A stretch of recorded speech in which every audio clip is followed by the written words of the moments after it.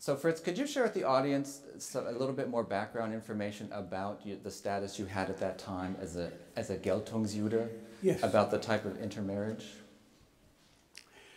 Intermarriage, children, intermarriages, if they were raised Jewish, they were counted as Jews. All the legislation and restriction applied, they had to wear the star. If they were not raised Jewish, they only were subject to a number of restrictions. That was an important distinction. Yes. Could you tell us a little bit about your life before 1933, when the Nazis came to power? Actually, I remember it was a pretty good life. My father, a judge, he got the Iron Cross and actually considered himself a German. He never missed, even taught me how to salute the flag. And we had a maid, and Sundays we went out in the zoo and looked at the gorilla Bobby sitting there. If you gave him an apple, unless it completely was no flaw, he wouldn't eat it. And we took our trips, and actually it was very pleasant. However, I must say, I was raised Jewish, but we Christmas and Hanukkah, I had the best of two worlds. Even right now, Passover and Easter.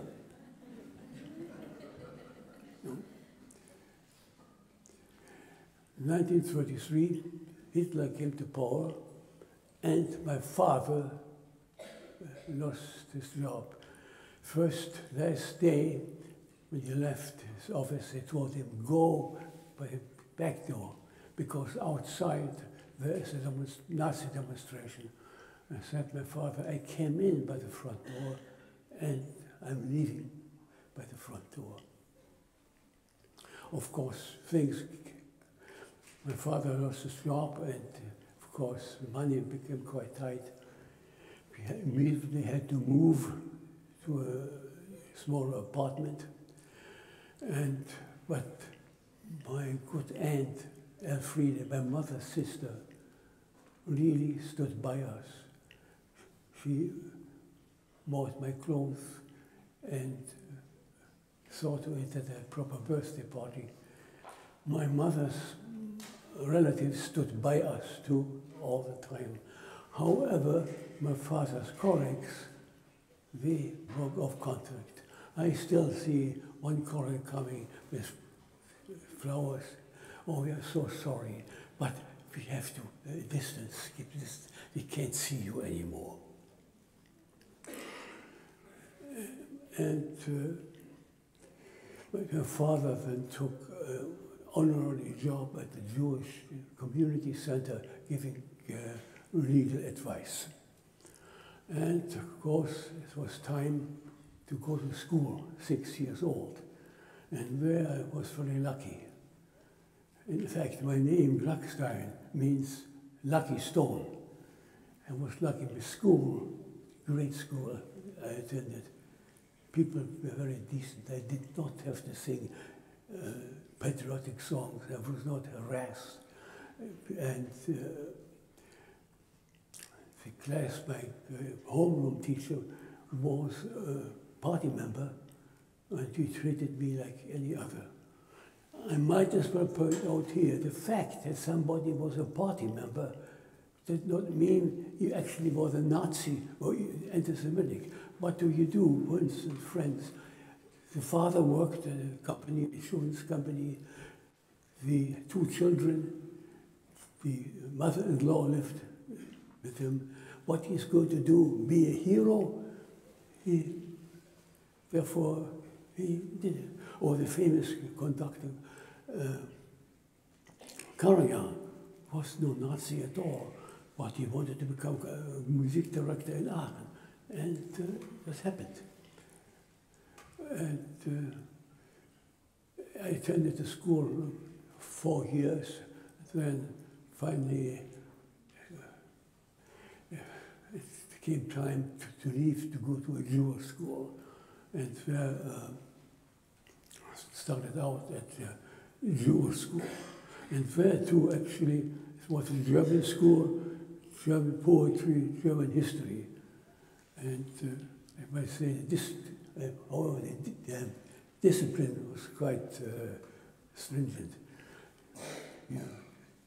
During recess, you had to go around counterclockwise, no running, and you had to sit straight, and without, if you sneezed, barefoot to cover you out, and something else.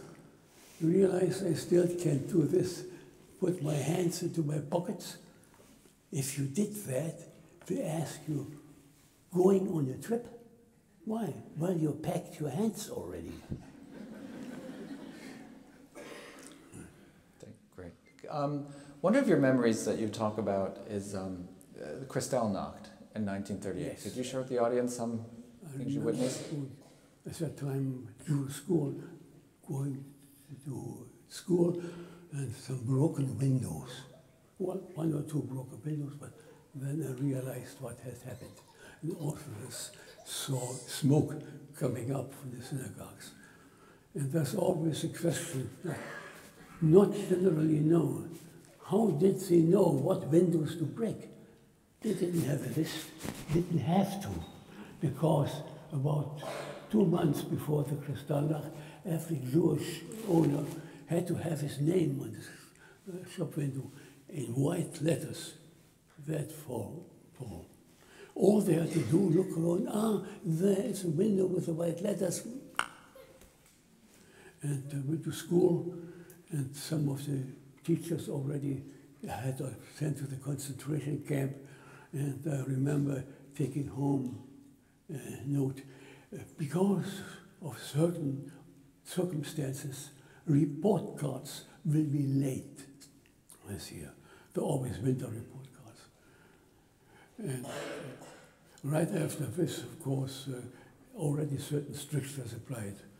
Once, no people, Jews were allowed to drive, and already had to hand in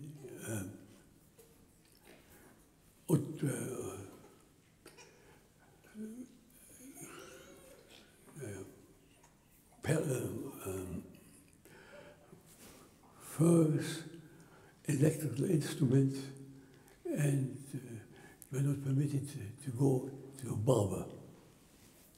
Little things. And for school too, you also, I remember you mentioning, especially afterwards, as you, after the war, looking back, realizing how so many of your teachers in the Jewish school you see as everyday heroes. Could you talk a little bit about some of Yes, actually, Jewish school,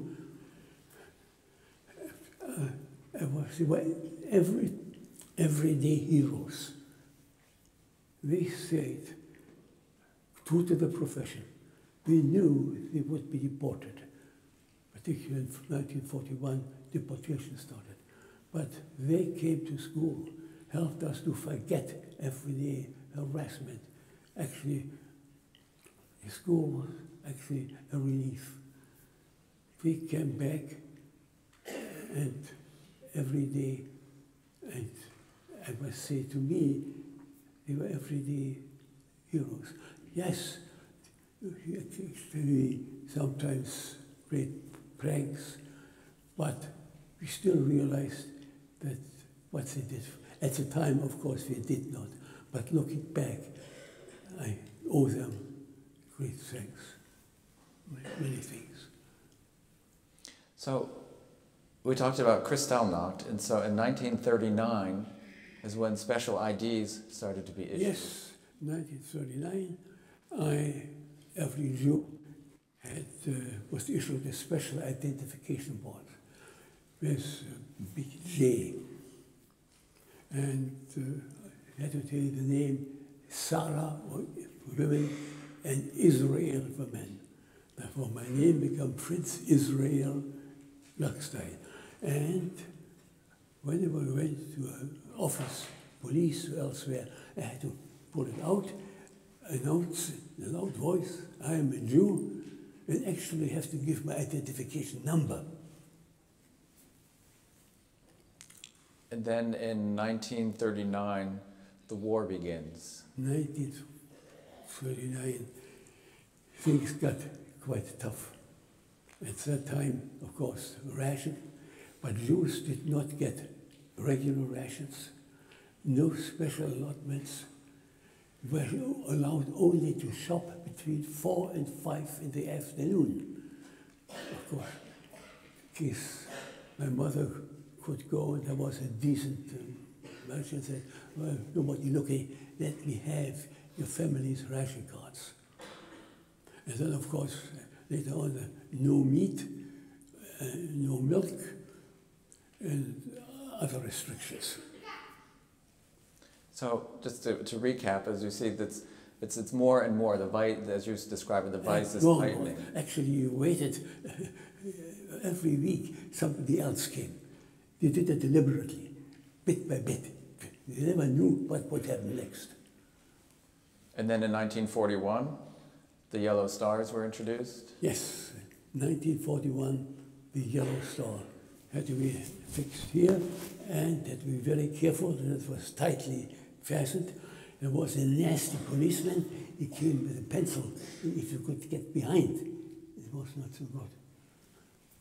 But I must say, at least in Berlin, people, there was not much harassment. In fact, people, I remember several times, people came on and handed me some food, can of food. I must say, people, at least in Berlin, behaved quite good, but not bad.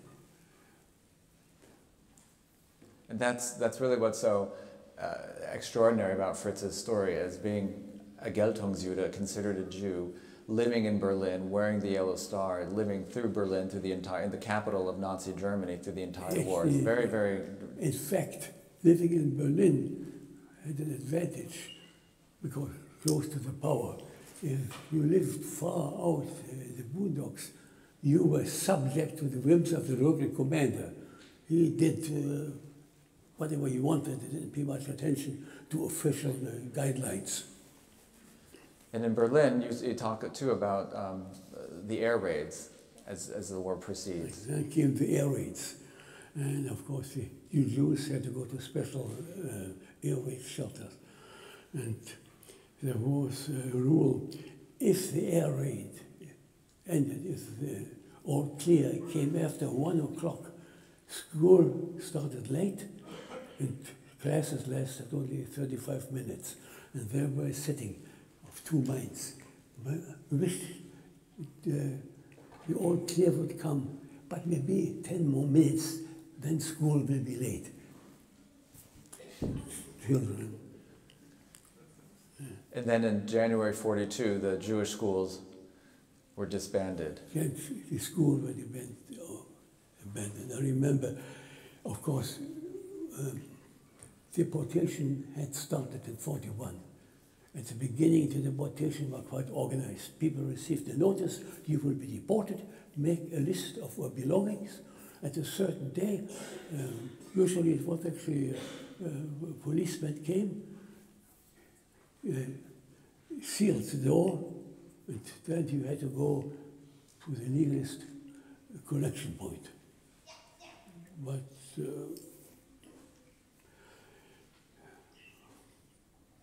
later on, of course, people disappeared. They came to school and didn't know. Your neighbor wasn't there. I hope he was sick. But very often, actually, he had been deported. Very often, people were actually picked up the street. I remember there's 35 students, and 35, I believe, 5 survived. 3 were just Geltungsstudent. 1 came back, survived, and another was in hiding. Could you talk a little bit about your experiences at the Große Hamburger Straße? Yes. My mother accompanied friends to the collection point, and the Gestapo saying, "What are you doing here? the Jews. I bet you have a Jewish family. We will deport tomorrow at the downtown collection point. Next morning, my father and I deported at the downtown collection point in old people's home. Where they put us in a room about 10. We were strictly forbidden to lie down. And the commandant, the field Gestapo Captain Brunner, a very nasty man, he was going around trying to catch us, but he didn't succeed because the police, regular police guarded the building, and they came around and said, get up, he's coming. Really remarkable. Had they been called, at least that would happen to them, the Eastern Front. Well, it was about 4 or 5 days. Okay, somebody came in. I had to go downstairs for interrogation. My father and the older gentleman, this was called a well-known journalist, prepared me for the ordeal. Don't be a hero. Don't be hostile or don't be hostile, but answer the question fully. But do not volunteer anything. Well, I was called in the office, and there Brunner was sitting at the desk, the side 10 SS, waiting, listening, watching the proceedings. When he wanted to come in, he immediately wanted to catch me. Your mother is Jewish? No, I said, my mother is Irish. Well, then he questioned me, and I tell you, at that time, I worked at a cemetery. And I said, we're going to give you a decent job. You will report to the labor office for a decent job. And outside I found my father, and with a heave of relief he stepped out in the street. And the date, 24th January 1943, my 16th birthday. I won't forget this day. Could you talk a little bit about, you talking about the cleanup crews when you were assigned to these work details? The cleanup crews, the work details that you were assigned to after this, yeah. after the air raids. Actually, this happened after the fabric. Of the factory action. Yeah, actually after this, I went next morning to the labor office and was assigned to work at the factory, I guess making some instrument. I don't know what it was. It was for Air Force, I believe. And one day, Saturday morning, a good friend of mine, Gert, we are sitting there trying to do stuff. Door opens, SS officer comes in, everybody out. And I took our stuff outside. Was a truck, everybody on the truck, and 2 SS men at the back, and then we went. Campus was quite difficult for some women. Saturday was a half day, and people did not send their children to daycare, and they didn't know what would happen. Well, we wound up downtown in a dance hall, a former dance hall. All chairs, everything had been put aside, and we camped out in the middle, I remember. And after, I would say, 2 days, we were interviewed by actually some very, I must say, pleasant policemen, detectives, very nice, and actually you see that, get out, don't want to see you again. And there, scared, and I stepped out. It was 8 o'clock at night, and thereby broke the law. Jews were not permitted after 8 o'clock outside. Okay? Went home. My mother was away visiting an aunt away, and I sent a telegram saying it was advisable if you come back. End of the month, ration cards have to be picked up. My mother wasn't there. I went to the ration cards office outside, truck, everyone with a Jew star in their truck. And okay, it drove us to another collection point. I remember it was this place, it was a synagogue where I had been, bar mitzvah had been confirmed. There we stayed half a day, and again a truck downtown to a Jewish building, was a community center. And there they put us in a room, 15 men into a room, very tight, just enough room to lie down. And of course, what did we do? We speculated what would happen to us and stood in line to the toilet facility, restrooms. Of course, the building wasn't set up for influx of so many people. After, I remember, food we got turnips for breakfast. And I remember after a week or so, called out, go downstairs, we will be released. And there I found my father, and after members of the community's secretaries filled out our release slip, we presented the release to the sergeant. And I still remember, looked at my father, and Judge, you have been? Well, I think you ruined the lives of many people. My father said, I hope not to be stepped out.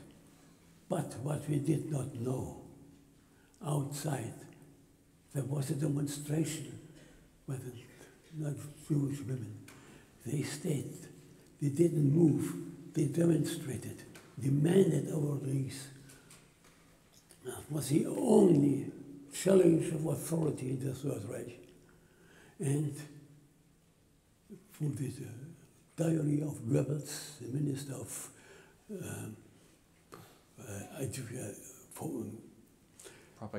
propaganda, felt that wasn't a good time. He didn't want any upset, particularly not after the battle of the Stalingrad.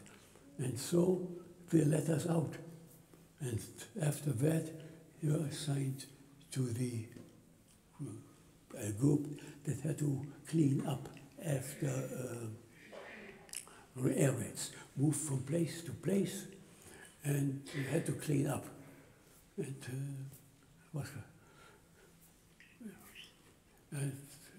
the rest of the crew, there were chemists, there were lawyers, there were engineers. And it was interesting. And actually, where we worked, young people, but the older people said, the young fellows don't learn anything. And we got some instructions. I remember particularly if you came with a wheelbarrow while it was filled, you were given a problem. And when it came back, you had to give the answer. I still remember one problem. When you come back, you will give the names of the Great Lakes in the United States. And of course, for us living there, we were quite protected. We were not used to some of the rough language that was used. And actually, we learned it. It was actually came. I remember when I was later on I worked at the factory in St. Paul. Some of the nice people tried to teach me certain four-letter words, hoping I would use them. But it didn't work because the words are of Anglo-Saxon origin and quite similar in German. So during this time with the cleanup crews, you talk about the humor, how that played a role in your daily, getting you through the days. Every day we had to keep up the spirit on a few stories. Goebbels, the Minister of Propaganda, fell into a river and some young guy brought him out. Said, Goebbels, what can I do for you? Well, I said, I like a state funeral. Why is state a funeral? When a father finds out you put you out, he's going to kill me. Or, as meant to a Jew, if you can tell which eye is of glass, I let you go. Oh, what's that to do? It's your right one. How did you know? Well, it looks so human. And of course, friends of ours had a little dog, was trained. If you give him a treat and said, for the Jew, he takes it. If you say for the Nazi, he wouldn't take it. And of course, one story my father liked, you know, I said substitutes. There were substitutes for everything, for butter. And the question, when will the war be over? Well, when the British eat rats and the Germans eat rat substitute. Could you talk about the time when you, during the cleanup crew of the one area where you actually came in contact with Adolf Eichmann? Actually, something else I might mention here. While I was working, war came down, I was knocked out, injured, and they took me to Catholic hospital, and they sutured me and gave me a shot. This was remarkable, because it was strictly forbidden to treat a Jew. And the good people took a risk on my behalf. I still wonder what they wrote down the record to avoid getting into trouble. No, they really would forget it. Yes, that's an important note. The people still had individual choices to make, to help or not to help, in the case of the hospital. But also when you talked, I mentioned just a minute ago, if you could talk about the time you came in contact with Adolf Eichmann. We had bombed out twice. I lived in the second time Jewish hospital. One morning I get out, leave the hospital to go to work. Hop! A group of Gestapo grabbing up here on the truck. You a special so-called catastrophe duty. Okay, the door opens after a 30-minute ride, and lo, behold, I was what we call the devil's den. There were the Gestapo. Eichmann's headquarters, he was a Gestapo officer in charge of the deportation. And, well, and left, and I was lucky too. I was a decent young lieutenant who took charge, and he said, oh, I like him, he's strong. I was lucky, he was very decent, never harassing, no anti-Semitic word. Others, guys were very nasty. And anyhow, one day, we're working, and lo and behold, suddenly, Eichmann is coming. Eichmann, everybody knew Eichmann. And I wondered how he would look. And there I saw him, ordinary. Nobody would have noticed in the crowd. He came up with a statical thread beside me, gave some instructions, and left. Well, after a week, they let us go home. Every night we were sent to the hospital by truck, and every morning again they sent us back to what we call the devil's den. I remember the last day when I went to work, I climbed over the back fence of the hospital just in case I didn't want to be sent me back. You talked earlier about, as they introduced the star in 1941, the yellow star, and how dangerous it was to, if you were caught without, as a Geltungs, you would have caught without having the yellow star. But that happened to you at one time. Could you talk about that? Yes. I lucky. When we moved to a smaller apartment, we had stored some furniture and items. And a friend, the house friend, had storage on the bottom, on the roof, and I wanted to get something. And of course, I took coming up the star, or what we call usually putting a book or something, turning they called it, because I kept it up and come down with the stuff. There is a guy who could tell immediately Gestapo, the way they looked, carried themselves, and of course stopped me. What is a young guy doing? Not at the front. And I showed him, identified papers, so-called military exclusion papers. And of course, what he knew right away, I should have worn the star. Well, what put him? He looked at me. It was an extracorporeal experience. I was sitting there watching what would happen. No panic or anything. Well, he looked at it, probably figuring out whether German or Jewish blood is predominant. Or he didn't want any paperwork, but was a classmate was caught without it. And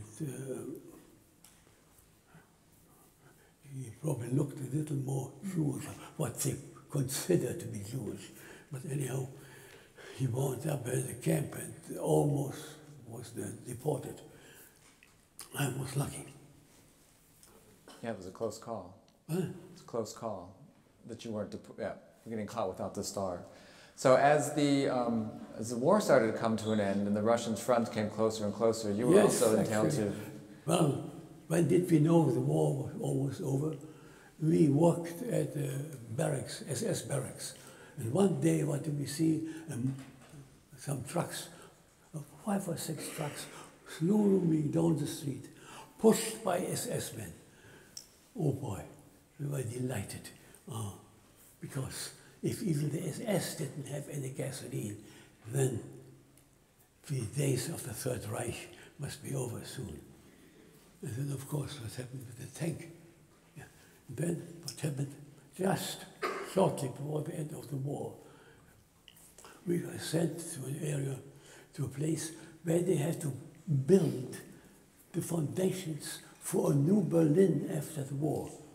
The Russians already were in German soil, the West powers already in Germany, but for some time we were building the foundations.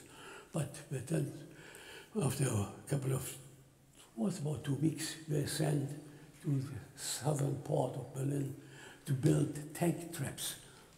That was close to a canal with tank traps, dug ditches, put in beams, 45 degrees, and there we worked about a day or 2. And, well, but they let us go. And we left, we looked at what we have done and thought, well, how long will it take the Russians to get through? Well, we figured out 31 minutes. Why 31 minutes? Well, the tanks will come to the tank traps. The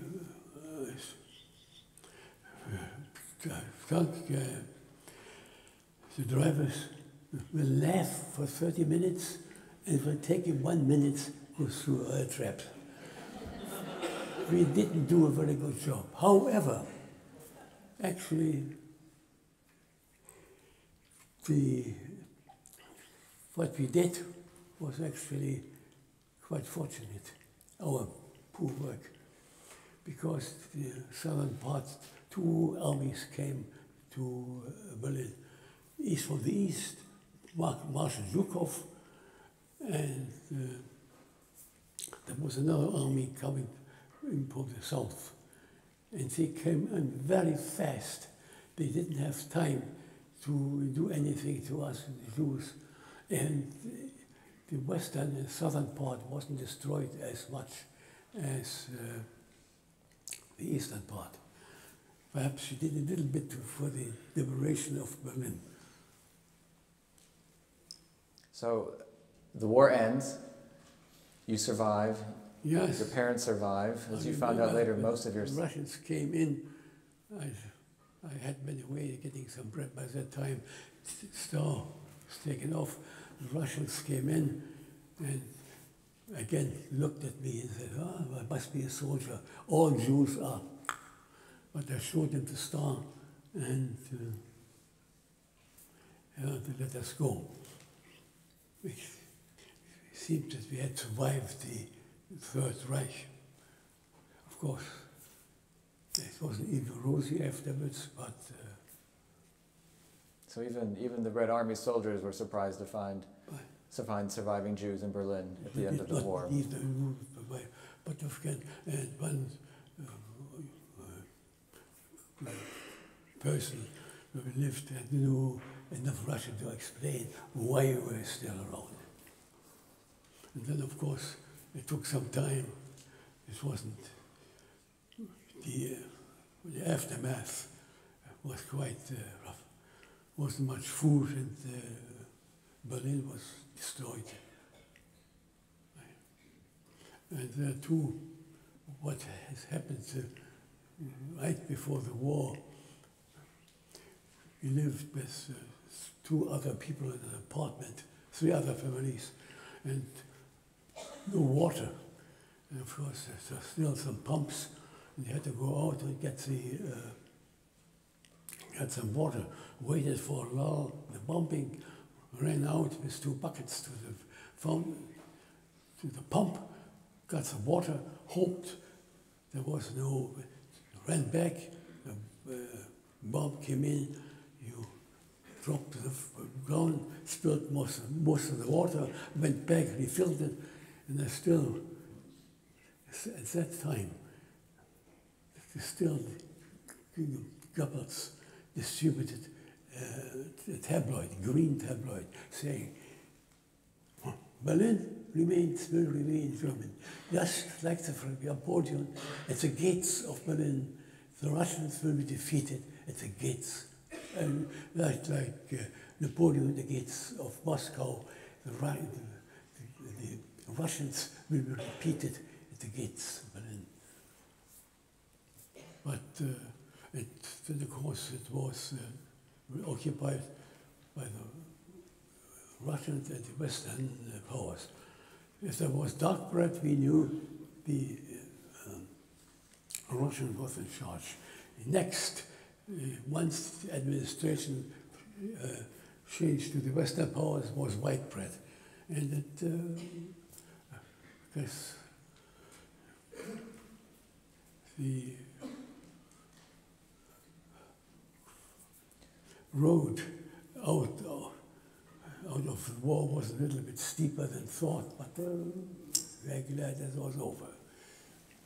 One of the experiences you talk about too is going back to school after the war, yes. Especially not only going back to school with Jewish and non-Jewish students together. To school, of course, after 3 years, school started again. The occupying powers was very important for them to start schools again. And I remember coming back and sitting in after 3 years, can't you imagine? All Mass and Latin and English had to start again. And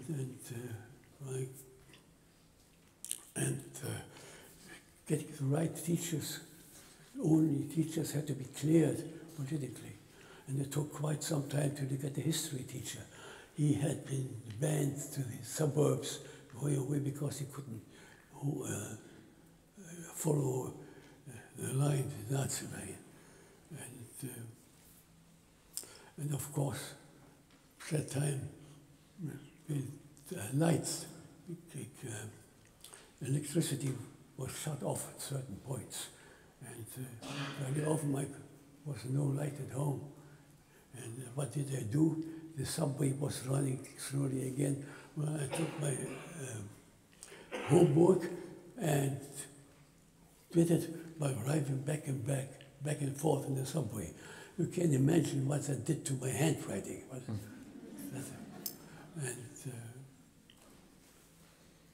And then, so it was 1948, you decided to emigrate to the United States. Well, things are getting better, but I felt that to leave. It's my duty to rebuild Germany, and I decided to go to the immigrant. My father, mother, of course, hated to see me go, but my father said, look, I'm 60 years old. If I were younger, I would go with you. But what I can do over there, nothing. The law is completely different. It is based on old English law, here the German law on old German law. But you go. But he said, I hope you will take a profession that is not limited to one country, like law. Well, so I did. Could you talk a bit about some of your new life, your first experiences in the United States? Yes, I still remember I came in the morning, it was fast dawn, and I saw cars up and down, and I wondered what would happen to me. Full of hope.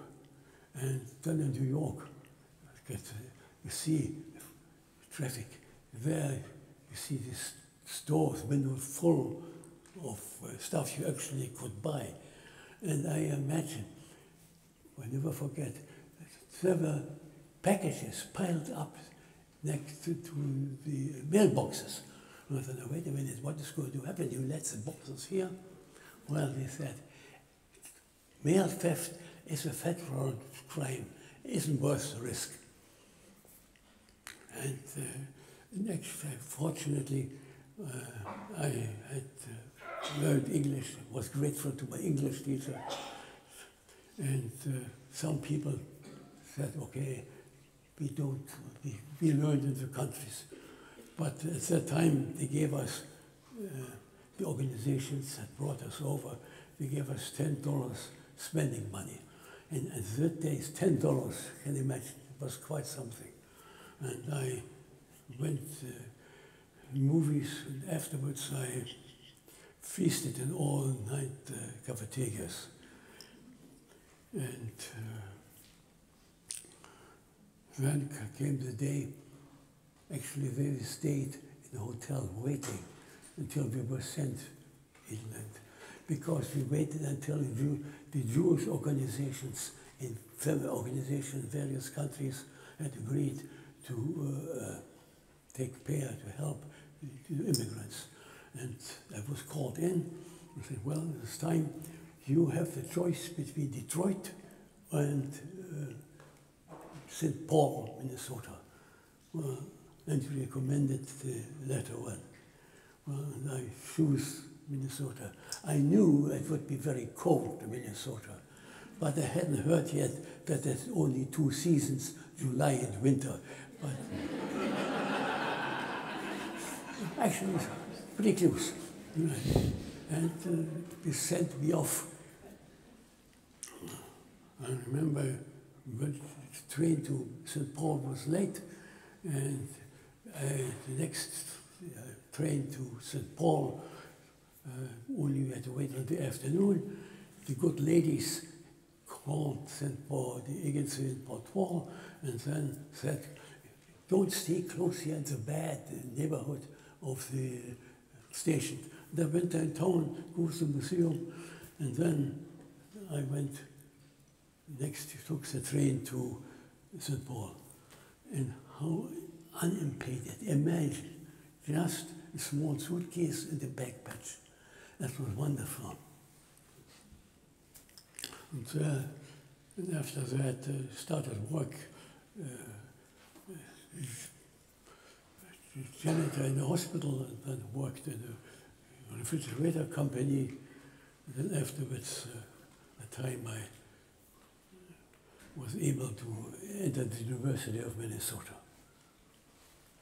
And they treated me very well.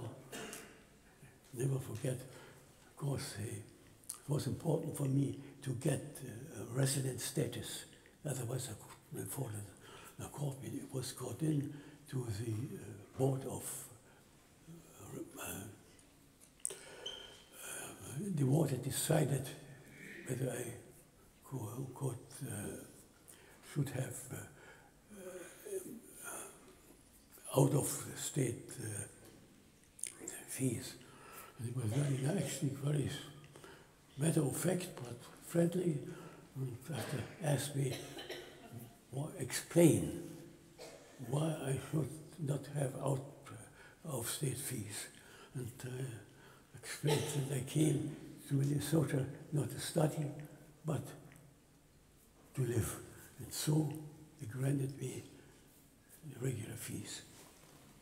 And could you talk a little bit about your experiences at the Hillel House? And at the Hillel House, some of your experiences really shaped the future of your life. I was lucky. I was arranged the fairest student religious organization of the Hillel House, and I got the job there as assistant caretaker. And I remember it was quite interesting. Got used to my fellow students, and I remember what happened one day. There was a festival, a Purim festival, and they had a pie throwing contest. The pies were thrown in somebody's face. And they were very upset, and they didn't know why. Why is he got so excited? Well, the rabbi came by and he asked him, and he explained to them that I lived in times where food was very rare and very precious. That made me very sensitive thereto. And something else too, something very important happened. This was the Hillel House. And I was there, they came, I was meetings there, and I was taking care of, there was cooking in the kitchen, and I had to explain to the people there are two dishes.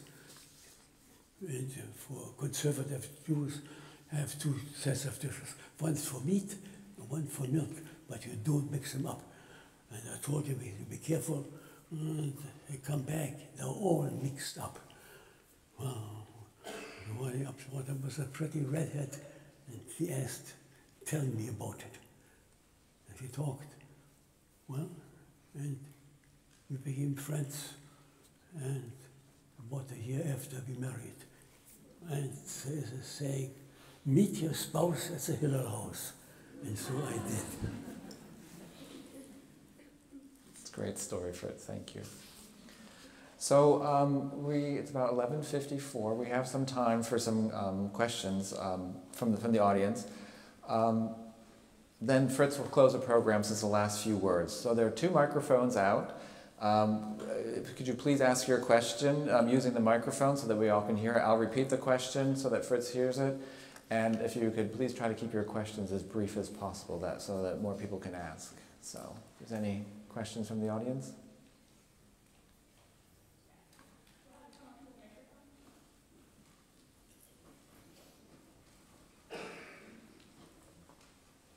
It's so bad. Good morning. Thank you for coming. I was wondering if you had a reaction to the march in Charlottesville last year by the white nationalist people. Did that remind you at all of the precursors to what you saw in Germany? He's asking if how you reacted, or your thoughts about the march in Charlottesville last year, with some of if it reminded you of events that you had experienced. Yes, I realized actually that brought a vague memory, but I hoped that what had been. There wouldn't be any repeats of it. That would be a single incident and it would not happen again. But yes, that brought back memories. And that's, I don't guess, people haven't learned the same. Thank you. Maybe you were a small child at the time, but I would like to know if you remember what was the Nazi propaganda at the time of the election to get people to actually vote for them. If you could remember what was some of the propaganda that the Nazis used at that time to get people to vote for them? He realizes you might have been a bit young for that. Propaganda to get used? To get the people to vote in the 30s. And that might be tough because he was born in 26, so he would have been, 7. Actually, at that time, of course, after the war, people felt after the First World War, Germany had to pay reparations, and there was quite a bit of people out of jobs, and they did a lot, and lots of promises to, look, we are going to get you jobs, and of course, they actually succeeded. And there were lots, at that time, people were trying to get something else. At that time, under the Weimar Republic, things were pretty drab, and the great promises. And just people went. So the museum did a special exhibition on propaganda. I believe it's a traveling exhibition, but we have an online exhibition, State of Deception, The Power of Nazi Propaganda, on our website. You should check that out. Appreciate it. Thank you. Thank you. Hi, thank you very much.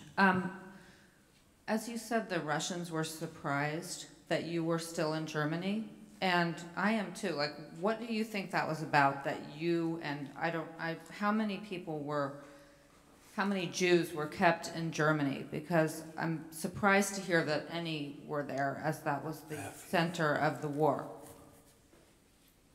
So she was saying, you were talking about how the Red Armies were very surprised to find you and your father. Yes. She's curious if you could just elaborate a bit more on that, about your status. I mean, a lot of that was the fact that his mother was Christian, so they fell under different rules. Had his mother been Jewish, then they would not have fallen under those regulations, and they would have been deported. That was it. Okay. That's the real main thing. There were other people like him. There were. That worked there. Yes. That was why. So I believe in your work company that was primarily also counted as Jews. No, actually not Jews. Jews too. Geltungsjuden and just Jewish men. All Jews. Yes. Or they were married to, married to Christians? No, not the honor is Jews that were married, intermarriages. Okay. Right. Thank you. That was all. Some had to wear the star. That the co-workers that married intermarriage had to wear the star. The ones that had children that were raised Jewish had to wear the star, and the ones that had children that were not raised Jewish, they did not have to wear the star. Okay, but Thank we're you. all intermarried. Thank you. I have time for one more question. That was You mentioned about the Russian army. I was wondering if you recalled the very first American military man you saw. Do you remember the very first time you saw a military GI or someone from the American military? one. Do you, and after the war, do you remember the first time you saw an American GI? Yes, I remember. We came, first we moved to a suburb, western suburb, and were assigned apartment, house, and I remember first Russians, and one day they were the Americans. In fact, one American came around in a jeep looking around what houses to take for the army. I remember I came by and I talked to him. And I told him, I live here, I hope he would not requisition the house we lived in. But he said, no. No, they came in pretty fast. Actually, I would say, no, they were. Great surprise. Thank you very much. Okay, thank you so much for attending this program. I do hope you come back. We'll have first person every Wednesday and Thursday, and it's our tradition to give the first person the last word. But beforehand, I'd just like to let you know if you didn't get a chance to ask Fritz a question right now, after the program, he will be signing copies of his book. All proceeds from the book do go to the museum.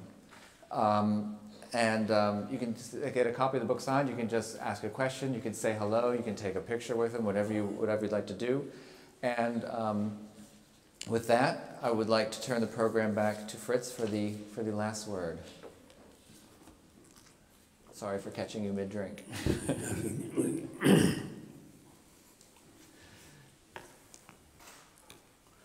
It was my good fortune to come to the United States, and I'm forever grateful for the help I received and the opportunity given to me. I hold my American citizenship is very important to me. And I'm often asked what I have learned, what's my main experience. And they say, don't do to others what you do not want done to yourself. And then I say, do it now. Don't put it off. Make that visit. Make that call. Write that letter. If you have a dream, go after it now. Don't put it off.